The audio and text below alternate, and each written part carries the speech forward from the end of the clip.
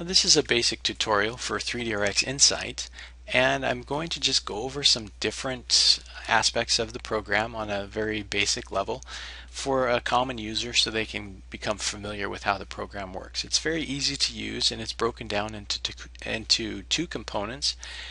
One is the 3D side and the other is the rehabilitation side. First, I'd like to enter into the 3D side, and as I enter the 3D side, I want to point out that the animations are broken up into areas of the body. So for example, if I wanted to find a particular animation in the shoulder, I would simply click on shoulder and then choose something like infraspinatus tendinitis, and then the animation corresponding will play in a three-dimensional format. It'll show motion and inverse kinematics. It'll show the muscles that are relating to, in this particular case, it highlights the injury. And one of the nice features is that we've predetermined some markable images, and this is great for the touch screen.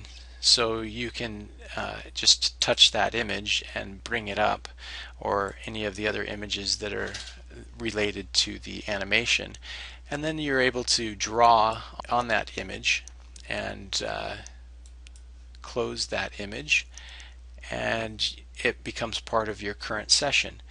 And your current session can either be exported, or it can be emailed, or it can be printed.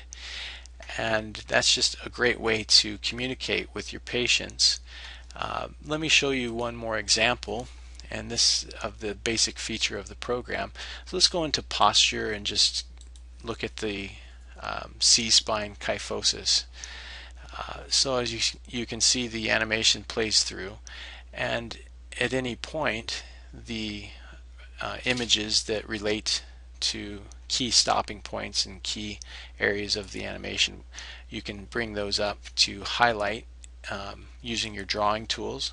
You can draw a straight line showing good posture, and then you can bring up another image and show how the forward head posture and straightening of the spine, and even highlight that the shoulders are rolling forward and that the chest is sinking in, and different areas of the body are being affected as your head continues to go forward. So with these different images, it makes a very good and detailed report for the patient to refer to. Again, once you have these images that you've drawn upon, you can export those, you can email those, or you can print those images. And that's the basic features of the 3D side. There's hundreds of animations to choose from, and we cover all the common conditions that you would see with the patient day in and day out.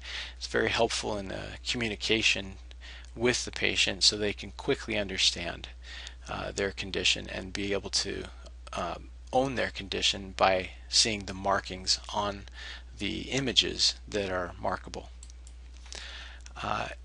I want to also go into the rehabilitation side, because when patients understand what's wrong with them, their next question is, what do I need to do about it to make it right?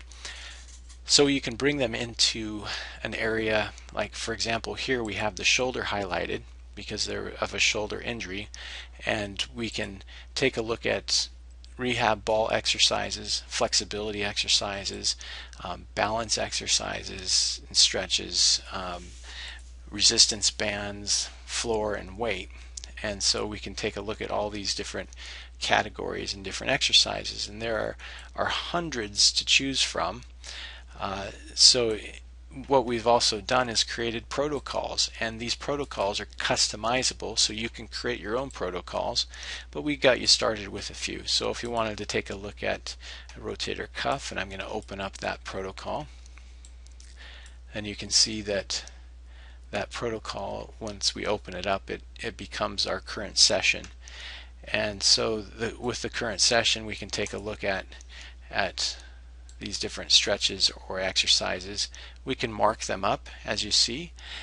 We can add notes for the patient to refer to, and it also has a built-in explanation. So you can see that the explanation is already there, predetermined, but you can edit that and see the beginning and ending position for the patient, and add that to the session with any of the instructions that you want to include. So now the current session, just like on the 3D side, now becomes what your report is based off of. So you can send an email and show that current session. You can print that current session, and I'll just give you a print preview of what that current session would look like if it were printed out.